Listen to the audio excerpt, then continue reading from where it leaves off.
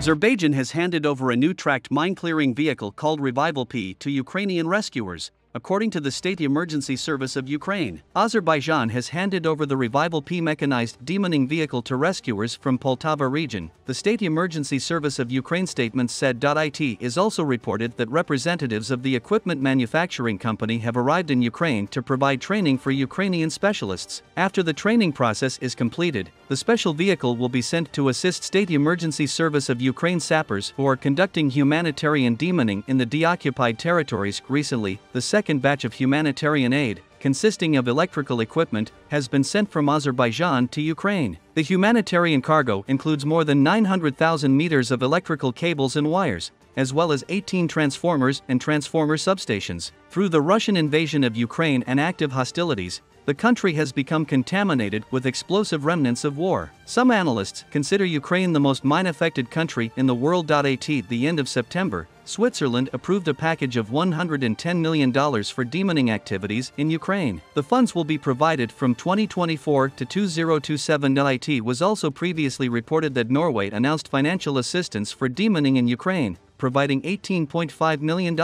Additionally, for demining purposes, Ukrainian rescuers received 4 demining vehicles of the MV4 and MV10 models from the Korean International Cooperation Agency.